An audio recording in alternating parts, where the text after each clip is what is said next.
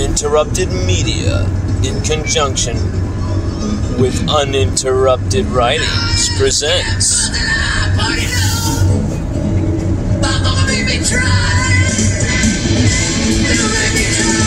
LSU Odyssey Oddcast? The Oddcast. The Oddcast. With your host, Phillips Talabonte.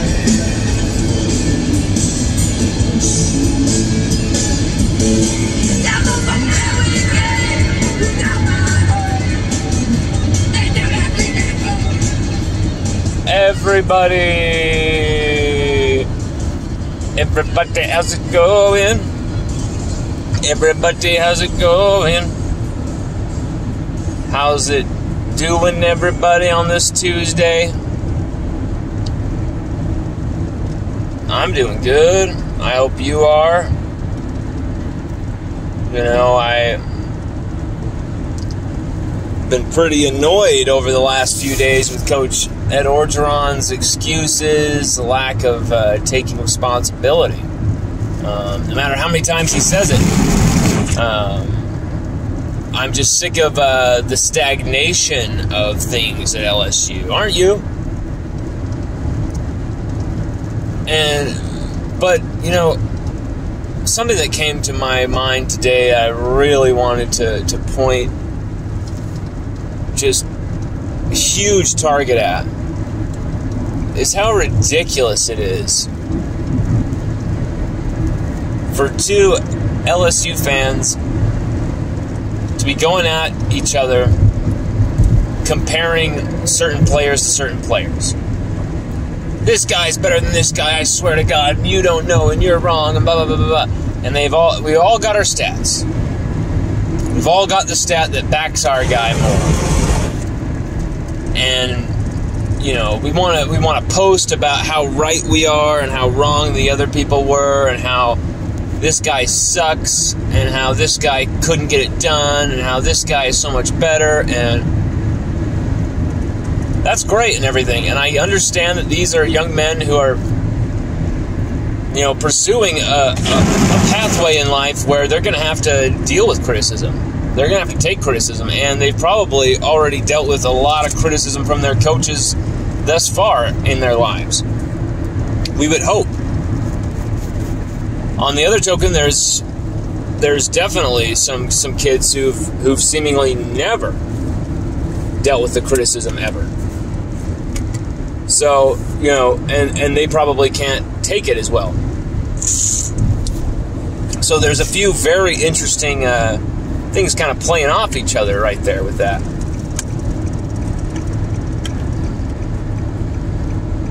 But for me, what I'm seeing here is none other than ridiculous tribalism. And it's very specific to the Coach Ed Orgeron era. You know, when Joe Burrow came in, I'm trying to remember the name of this quarterback, damn it, I can't remember his name. He was there at LSU for just one season. Everyone thought he was going to be the 2018 starter. And I'm not talking about Miles Brown, I'm talking about someone else. I can't remember this quarterback's name. But when Coach O said it was going to be a competition, Coach O was lying. Joe Burrow was his guy. And this quarterback could not stand the lie that it was going to be a quarterback competition when he knew that Joe Burrow was going to be winning that job. And so he transferred and left. You know, it's not like he became this giant, monolithic, great quarterback somewhere else. I can't even remember the guy's name. But the point is too many times in the Coach Ed Orgeron era have I seen players played against each other in the media, among the fan base, and it's all set up by comments Ed Orgeron makes in these press conferences. He always ties Ty Davis-Price and John Emery Jr. together. I really feel like it's almost like he's just rattling names off the top of his head. And so he'll say, Ty Davis-Price and John Emery Jr. got to start running the ball. Ty Davis-Price, and then John Emery Jr. is the next one out of his mouth. Ty Davis-Price, Ty Davis-Price, and then the next one out of his mouth is he's got to make sure he's going to get a comment in that's good for John, and so on and so forth. And then there's the times he says something great about a player, but then says something kind of not as good, a little bit critical of the next guy. That gets people's blood pumping. They go freaking out. Why did Coach O say this bad against my son? Why did he? And, you know, we all eat it up and we go, Coach O ripping on this guy, Coach O. We need to stop the competition between our players that is negative. Keep the competition on the field, but when it becomes a Twitter battlefield, a Facebook battlefield, an Instagram battlefield, where we're going after Liam Shanahan sucks, this guy sucks, this guy's horrible, he shouldn't even be a Tiger. I get that you probably don't care if you're posting these types of things. I get that you probably don't have that, awareness of being a nice, decent human being anyway. But you've got to realize the parents are seeing this. The parents are caught up in this battle between the fans. But when the coach is actually, stoking the fire sometimes, the parents are caught up in this thing. I've seen the last few weeks, Nikki Trudeau Garrison, John Emery Jr.'s mom, posting that her son did nothing wrong on my post saying free John Emery Jr. And that's another reason why you got to follow LSU Odyssey, because all the Tigers and their families they're always posting on our stuff. That's where you get these comments, where you didn't get some exclusive with John Emery Jr.'s parents saying that from anywhere else. You got it on LSU Odyssey's Twitter feed. And what happened when Nikki Trudeau Garrison just said, hey, my son did nothing wrong? She was met with a bunch of comments by half-witted LSU pretending fans, not even real fans, were going after John, saying John doesn't deserve this, and John, you don't even know what the hell's going on. Just stop it. And now you're going after John's mom. Like, just shut up. Well, then today, Stacey Davis-Price having to stick up for her son because there's so many negative comments about her son being posted by people who don't even know what the hell's going on with the game, saying Ty Davis-Price is what's wrong with our running game and all this stuff. When, there's games where Corey Kiner had like 12 yards rushing. Okay? There's games where Ty's had the same. They've both struggled. And it's not because of either running back. It's because of our offensive line. It's quite obvious. Yes, Corey has like 20 more yards. Yes, he has like 1.2 yards more per carry. And yes, he has 2 touchdowns. Ty doesn't have a touchdown yet. But Corey got a lot of those numbers running against 2 weak teams, bone tired at the end of the games. Not taking anything away, but my God, you give Ty Davis-Price those carries, maybe he has those touchdowns as well. Most likely he has those touchdowns as well. The problem is you're not getting either running back in a rhythm for us to even really truly know who's better. And so while a lot of people are just running their mouths saying this guy's better no matter what, watch the film, okay? Watch the 2020 film and tell me if John Emery Jr. or Ty Davis-Price were even given an honest chance to win the running back position, either one of them. Because they were switched out so many times we couldn't even find out. And I'm really getting sick of seeing our guys pinned one against another like this. It's just... It was bad with the quarterbacks, with people talking about Miles. Before Miles got hurt, people loved to talk crap on Miles. About how Miles can't be the guy, it's got to be Max. It's got to be Max. Max has got to be the guy, it can't be Miles. Miles was so bad last year, blah, blah, blah, blah, blah. Okay?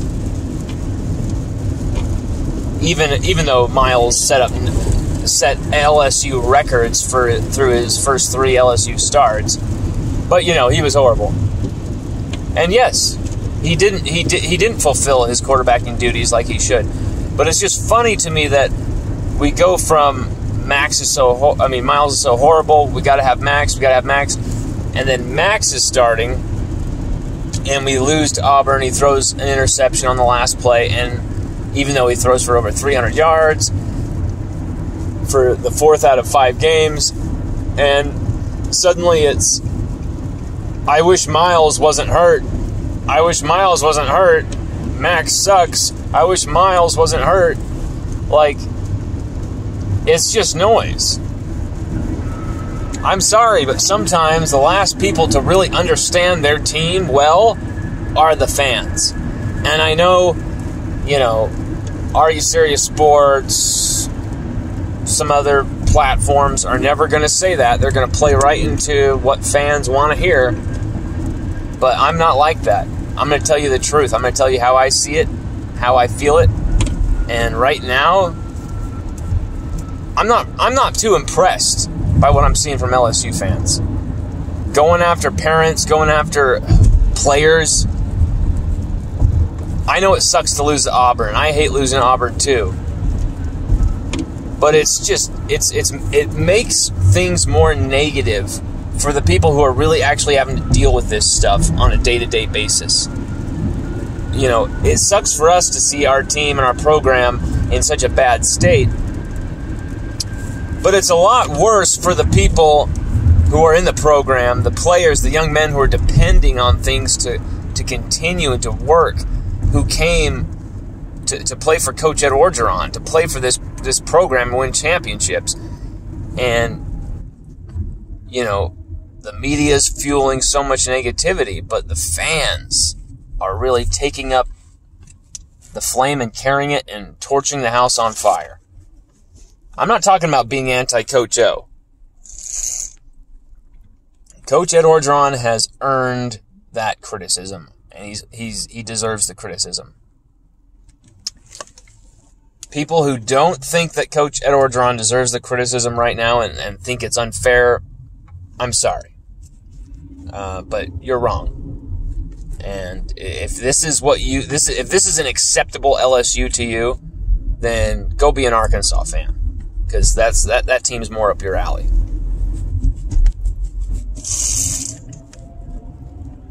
I hate to see that type of just negativity and just people going at each other. I understand we lost.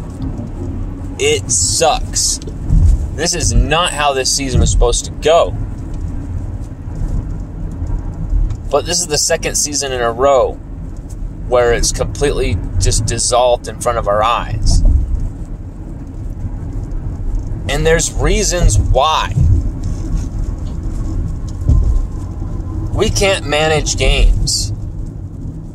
You know, 4 timeouts on dead ball situations. And I think all 4 were wasted on offense. And that was just during the Auburn game. We had similar situations against Central Michigan, against McNeese. That, you know, those didn't cost us the games, obviously, because they're against McNeese and Central Michigan. But there was an ominous feeling from every time that happened, like, you gotta work out these kinks. Every time they're about to work out these kinks, it just goes right back to square one. What's the common denominator? It's not this coaching staff. A lot of these guys haven't been there. They haven't been there long enough. Well, I'm going to tell you who it is. It's Coach Ed Orgeron.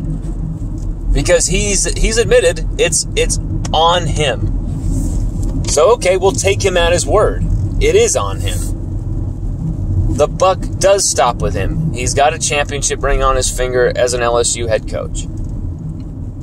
He knows the pressure. He knows what's expected. And LSU are way below the standards that he set.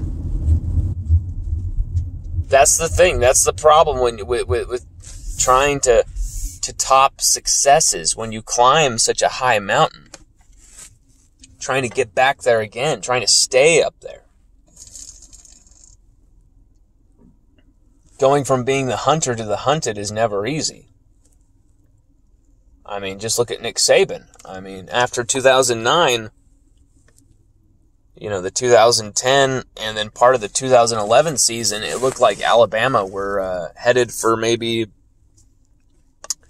not a one-year wonder type of fate, but they were looking like they weren't going to be winning a title for another 5 years. And then, of course, what happens? The BCS put them in the title game, even though they didn't deserve it, not over Oklahoma State. But at the same time, can LSU fans really say that after they shut us the hell out?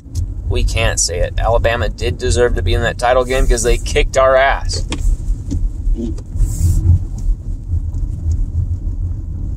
And so it's like LSU are in this wilderness, trying to figure out an identity, trying to understand what's next. And if you've watched our videos the last few days, we've talked a lot about Coach O. We've talked a lot about what he's failing, what he's doing wrong, what we can change. And we're not going to go to the head coach rotation wire yet. We're not going to be talking about who could replace Coach Ed Orgeron just yet, because I still feel like there is a chance Coach Ed Orgeron can fix this. I know I am in probably a small minority of LSU fans who actually believe that. I've been told his days are numbered, and that's by a great source within the program. But I'm choosing to feel like, hey,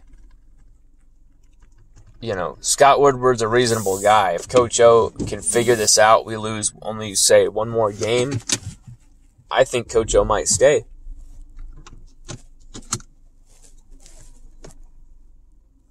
Because, unless you really have like a great, just perfect solution, which I would love to hear, who's best to come in for 2022 with this type of a signing class who all want to play for Coach Ed Orgeron, who are signing to play for Coach Ed Orgeron? Would we risk losing Walker Howard to Notre Dame to do that? Would we risk losing, Emory Jones to oust Coach O? Or, is Scott Woodward going to give Coach Ed Orgeron another year and say, hey, 2022 is going to be the year where we find out, really. 2020 might be your mulligan, and then 2021 is the year we saw it be a real disaster. Now 2022, it's either put up or shut up. I don't know. I don't know if he'll be that patient. I really am I've been told a lot of whispers, a lot of things. There's a lot of stuff going on. There's a lot of wheels moving right now. A lot of names being thrown around by people at the top of LSU's athletic department. They want to have an answer before before the question is asked. They want to have an answer. I don't know. I just don't know. If you were to tell me Coach Ed Orgeron would be in this position in 2019, I would have laughed at you. But here we are. And you know why? It's because LSU used to be historically a kick you in the ass team. We used to be a team that had absolute vibe of just kick you in the ass. And then we're going to flex over you. And then we're going to teach you why you are lesser than us. We may not have always won, but we had a vibe about us. We had an identity. It was a will to win. And I don't know if like inter-squad competition, all these like fighting that's going on between, certain people in positions, all this stuff that's going on online, it leaks into the locker room. I don't know how much all that has affected everything, but we were unable to manage games, can't make tackles. And I know some people are saying, well, Coach Ed Orgeron isn't the one trying to tackle Bo Nix. Yeah, but he's the dude who's coaching the people how to tackle him. So, by that token, no coach should ever be fired for any decision they ever make.